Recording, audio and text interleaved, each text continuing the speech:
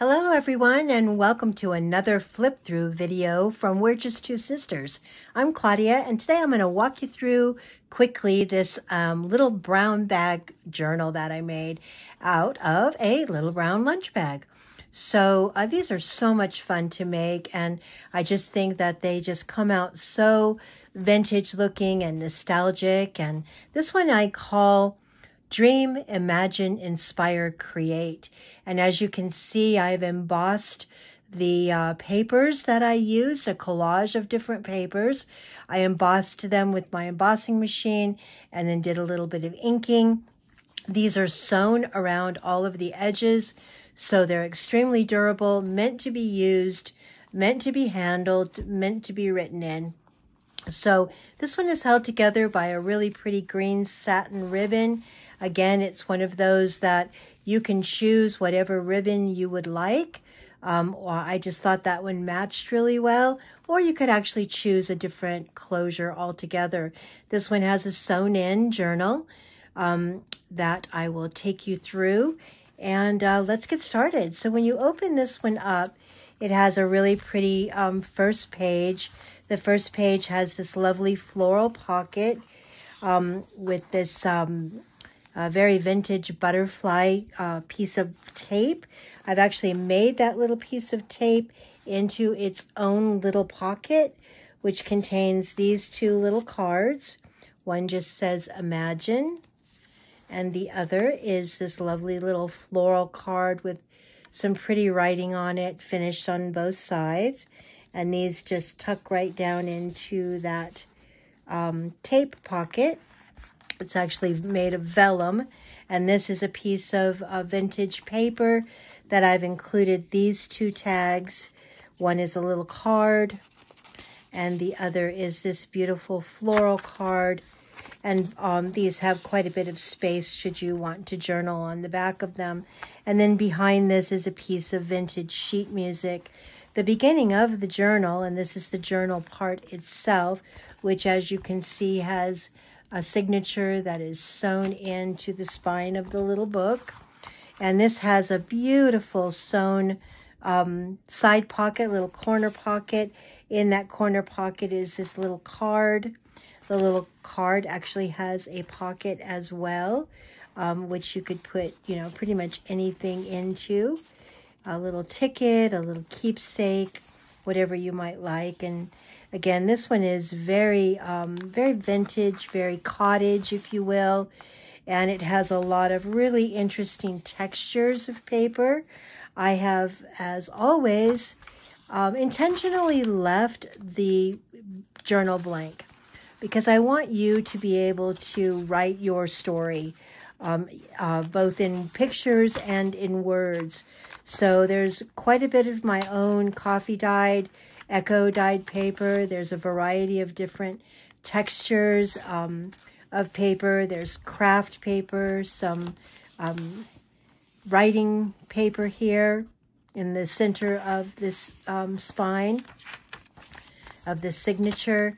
And as you can see, it's got quite a bit of pages here that you can write your keepsakes, your memories, your thoughts, your wishes, create a story, poetry. You can even use a lot of these pages as sketching pages and draw on them, or create your own internal embellishments as part of your own little starter junk journal. So this is the back of that signature. And then this page here, which is a flap, has a little pocket here that contains two little tags that just slip right down. This is actually a piece of wallpaper. And then when you open her up here, there is a pocket here where you could add things. There's a pocket here where you could put additional postcard or a letter or other things. Imagination has no limits. And again, I've taken this collage that I made and embossed it and then inked the embossing. So although you may not be able to see it really well, it has a really fun and a really lovely texture to it.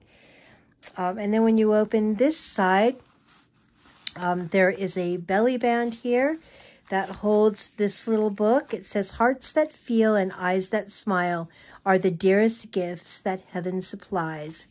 And in this little belly band is this additional little journal that also has a sewn-in signature and yet another place for you to write or embellish or decorate in any way that you choose.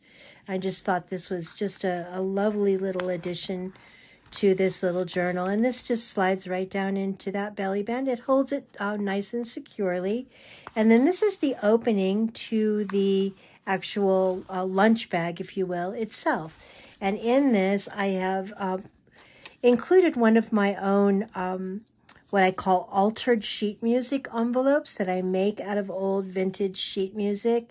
Again, it's sewn all the way around. It has a lot of integrity and a lot of stability.